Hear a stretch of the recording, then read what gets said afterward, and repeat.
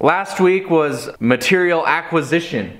I got all the water supply, plumbing, pipes, all that jazz there, along with I picked up a whole bunch of PVC pipe for my drain system that needs to get installed before we get too carried away with electrical. And I also picked up all the electrical stuff, the boxes, the outlets, the wires, the switches. It's all there in that quadrant. I also took a day and kind of organized the basement here.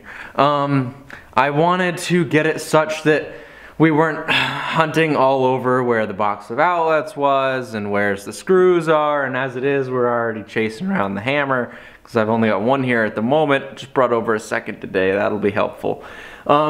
So I started organizing the basement into sections just like that. So I got a plumbing section and an electrical section. Mom was picking on me some because I made signs for hardware and firewood where, you know, we're gonna put things. And then my grandfather got Kylie and I this really nice wire rack from Costco. So that's being used to, well, hold the radio off the floor, as well as the zip ties, wire nuts, light bulbs, and tools shelf. So that's a nice way to organize everything. And I've got a pallet on the floor over here. That's kind of like a staging zone for tools.